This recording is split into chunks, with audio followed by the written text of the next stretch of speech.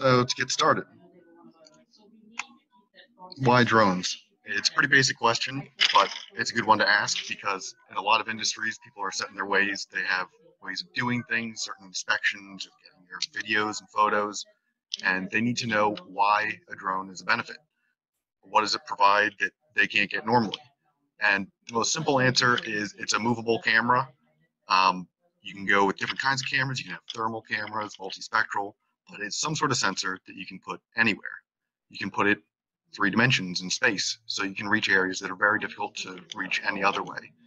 There are tons of things where you need rope access for, you need to climb a building on top of a roof, which is much faster with a drone, and you often get better data. You can get angles that you can't get normally, and it's a lot safer. So where are they useful? In a lot of different industries. What you end up going into if you're a drone pilot yourself depends on what you have experience in, what you're comfortable doing, but there are plenty of industries that are currently benefiting from drones, and there are some that are just starting to ramp up. Some of the most obvious that I'm not going to talk about too much is doing general videography and photography work, since this is a webinar about inspections. There is a ton of work in that side of the drone business, but it is usually lower paid because there are so many people who are willing to do it and willing to do it very cheaply.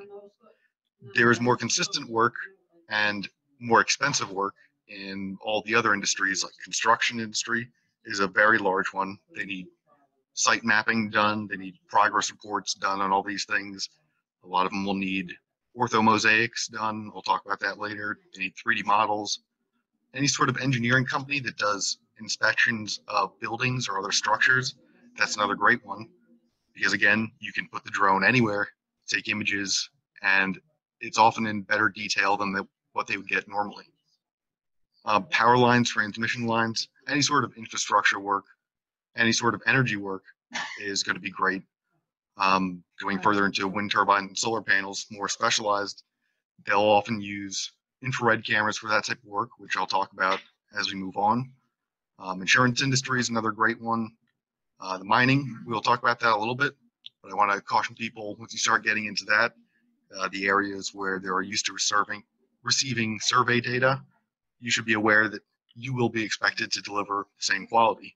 So you need a bit more knowledge to get into those. HVAC systems goes with building inspections. That's it.